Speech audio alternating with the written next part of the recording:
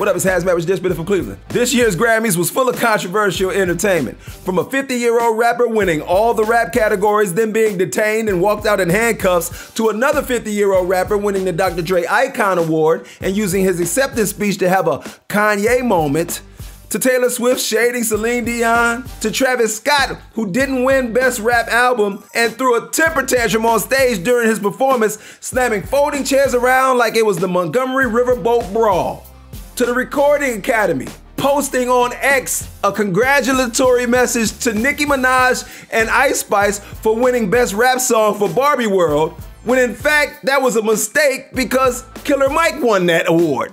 And he got the Barbs all up in arms, calling the Grammys the scammies, saying the whole show was rigged. Why the Barbs, to me, sounding like the Ravens fans after they didn't make it to the Super Bowl?